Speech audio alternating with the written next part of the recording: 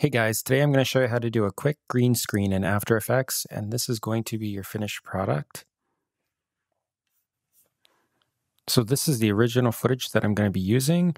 As you can see, the green screen is pretty well lit, but if you look on the sides of me in the footage, it's a little bit dark. This shouldn't cause too many issues with the green screening process, but you want it to be as well lit as possible. Otherwise, you are going to have problems doing a nice green screen. I'd actually like it a little bit brighter on the edges, but this will have to do.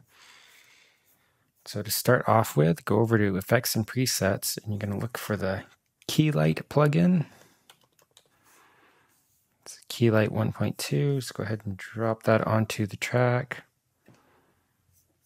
Now go over here and choose the little eyedropper and click on the background. And that should take it away. As you can see, it's already looking pretty good, but you can see still a little bit of the green screen in the background, so we're going to go ahead and remove that. It actually helps to work with a white background, so I'm going to move the white solid up.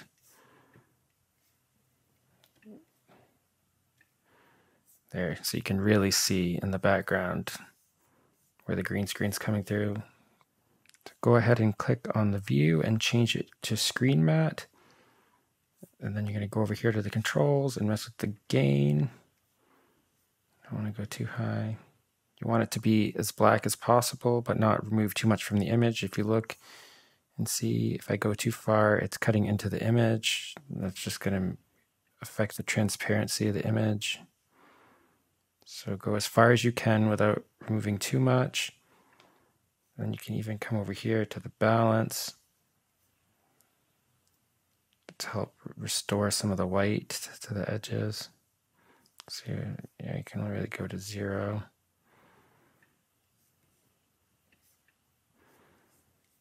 Then when you go back to view and you go to final result, it'll show you what the final image looks like. Now there's still a little bit of green on the edge of this image, but when I put on the actual background, it's not an issue because the edges of my image are transparent anyways where the green bleeds through. If you have problems with yours, you can add hue and saturation effect onto your image, and you can just adjust that until you get the right tint to eliminate the green. I'll do another video later on where we'll go more in depth on how to remove the green at some point. But for now, I'm going to leave it as is. I'm going to go ahead and duplicate the top layer.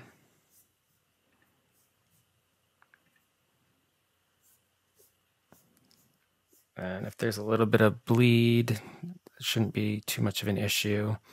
This is again from where I had the dark around the image where it wasn't fully lit. So that's another reason why you want to make sure you get the background as brightly lit as possible. A good way of dealing with this though is if you add a drop shadow. That'll help cover it some.